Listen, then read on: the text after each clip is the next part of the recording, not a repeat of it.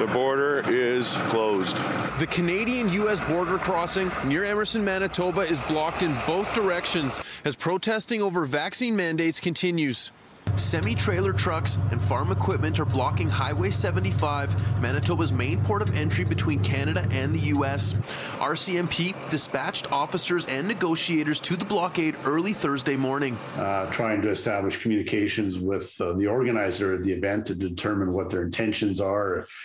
Is this a daily protest? Is this something that perhaps they want to have long-term? RCMP officer Paul Manag says criminal charges under the Highway Traffic Act for impeding traffic could be applied to those participating in the blockade. The RCMP say their main concern is the potential impact traffic blockades could have on emergency vehicles and ambulances trying to move through the area. We're going to have a zero tolerance for that kind of blockade or anything, and we're going to make it aware if that kind of impedance on these vehicles occurs.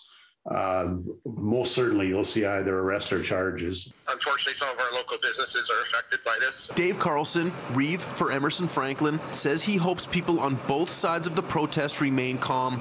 Carlson says the highway being blocked is a key route for locals heading to work and accessing healthcare supports nearby. Everyone has the right to have their voice heard in this country. That's what it's all about. But at the same time, we also want to make sure that people can come and go as they need to, especially our emergency services and our citizens here.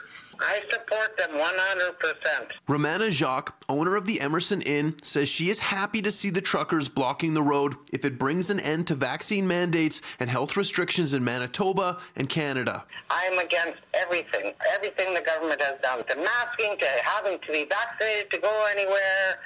I'm just totally against it. But not everyone is supporting the protesters. One Emerson citizen, who isn't sharing his name over concerns of repercussions, says store shelves are emptier every week and worries stopping or slowing border crossings will have a negative impact on the community.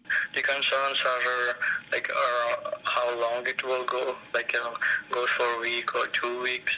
Maybe the grocery store will be out of supplies. Calvin Gertson, Manitoba's Justice Minister, is worried about the negative impacts on the province if the protests continue. I am concerned that this is going to go on a long time and in a way that it's going to have reputational damage to Manitoba and to Canada, that's going to have economic damage. In Winnipeg, Mark Neufeld, City News.